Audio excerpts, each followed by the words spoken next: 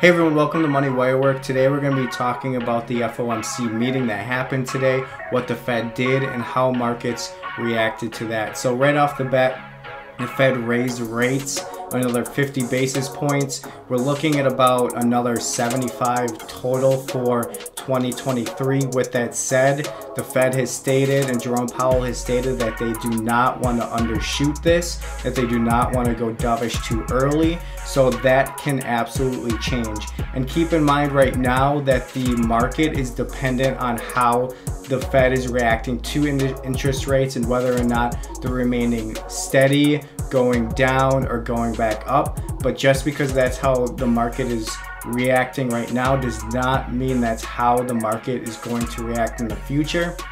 There can be a time down the road that the market is reacting negatively to something else, okay? So just keep in mind that just because interest rates were getting near the end of raising them does not necessarily mean that we're gonna go straight into a bull market, okay? So always keep in mind that the market can stay irrational as long as, or even longer than you can stay solvent, okay? So you always have to adjust accordingly, have a clear plan. And with that said, let's get right into how the market is reacting.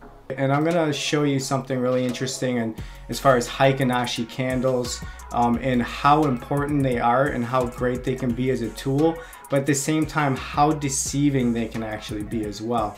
Okay, so let's just get into this market right now. This is the S&P 500. I have the SMA line green right here. That is the 50 SMA line with the Bjorgum EMA cloud. And then I just drew these trend channels here, and then I have support and resistance as an indicator right here, which I really started to love and use. We have the TSI right down here, kind of acts similar to an RSI. I have the RSI below it because I love how I can see how the RSI reacts to a moving average and seeing whether or not it's using that as support or using it as resistance. So just right off the bat, we have this larger trend line going down here that started way back in 2021, December 30th, 2021.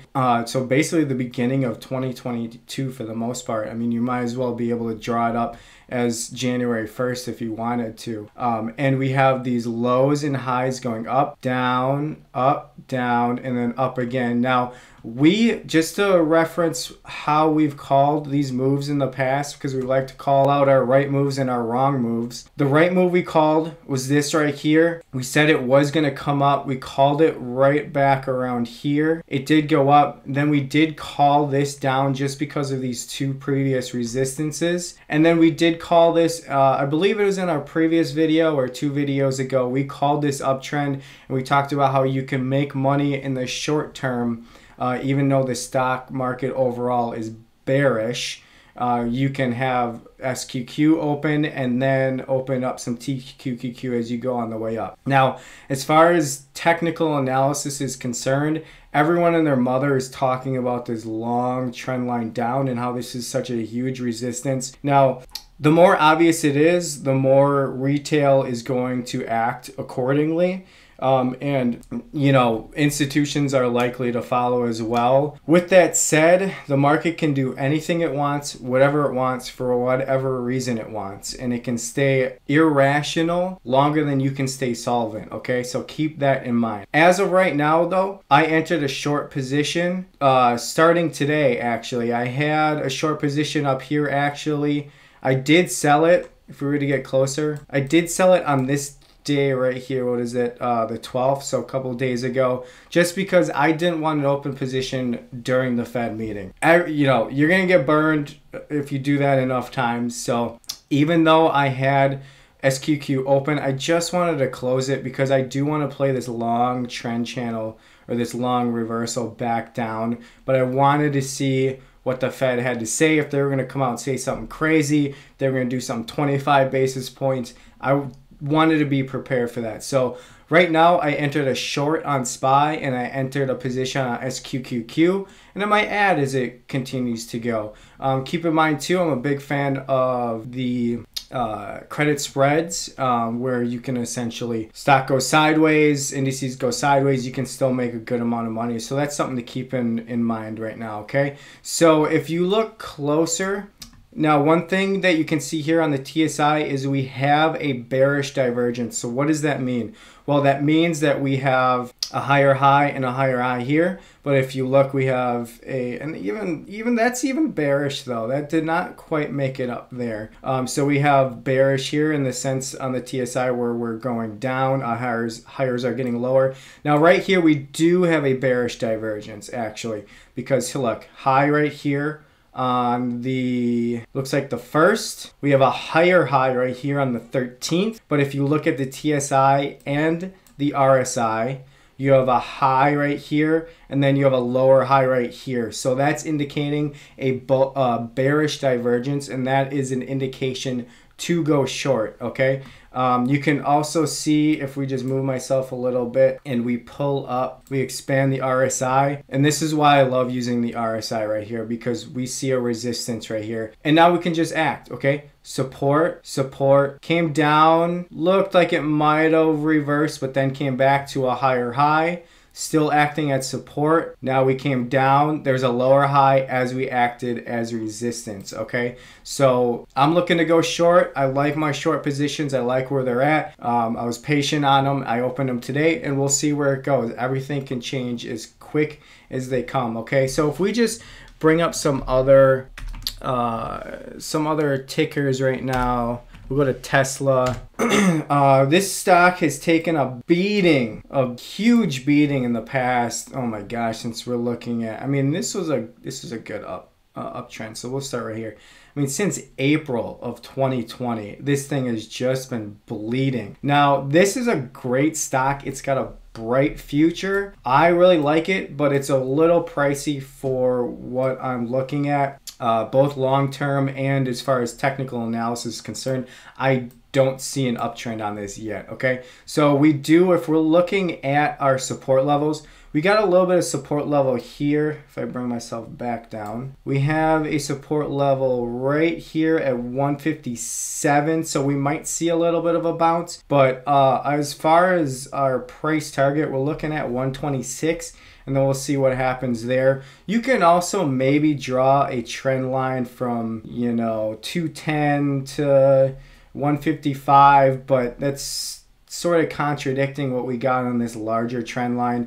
This is such a wide trend channel though that it's kind of hard to depict what you're looking at. So, I guess we can just do this here. If you look at something like that. But really, on these wide trend channels, you want to look at, on these wide trend channels like this, what you want to really do is look at something like this and just wait for it to break. So we draw this here roughly, and let's just zoom a little bit. So what we're looking at is it's kind of forming a wedge. This could break out, and if it breaks out off of this bounce, then yeah, maybe you play it up to 261. If it breaks down, that's where you're looking at this lower low right here at 126.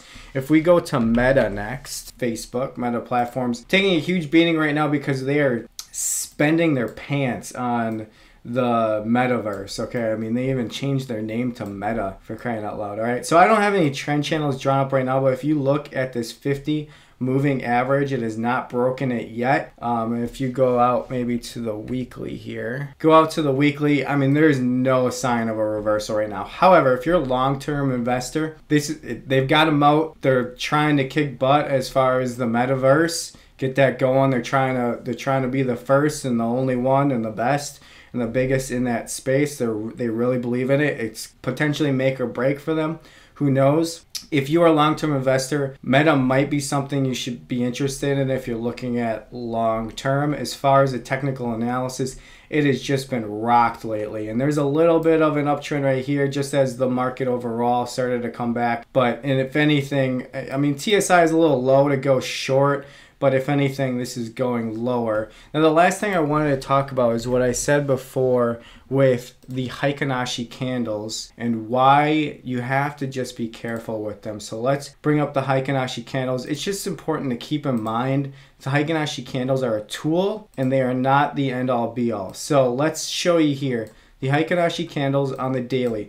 Now, let's just hide this drawing for a second. Now, just pretend today didn't happen, okay? And you see this green candle. You have TSI and RSI are a little high, and the TSI is showing red. So these are indications that there actually might be a downturn. But if you were to just play the Heikin-Ashi candles and the simple moving average and not have an oscillator, you're looking at a big green candle bounce off of the SMA line, and you don't see a potential resistance until 417, bigger resistance maybe at 431, and you're looking great. Let's go green, right? Let's go bullish. However, change it to the regular candles, and what you actually see is a huge basically knock off of this resistance, and a rejection off of this resistance right here. And if you're looking at the trend overall, bring that back up, it just hit this trend channel and just bounced right off, and now we're, at least that was right now, we're going down. So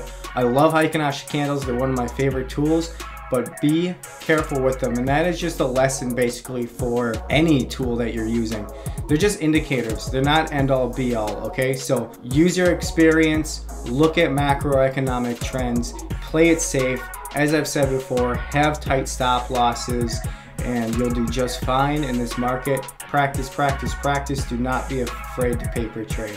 With that said, thank you for watching. Thank you for over 100 subscribers. We're up to 115 now. I love it. I would have loved to talk about that as we hit 100, but unfortunately my camera battery died, and I had to wait for a new one to come through Amazon. So maybe we'll look at Amazon stock next, but appreciate it. I love all the subscribers. Please, if you like my content, subscribe, like, hit the notification bell so you see all my latest content. We got a lot more coming down the road as far as deep dives into trading indicators, property management, real estate investing, all the likes.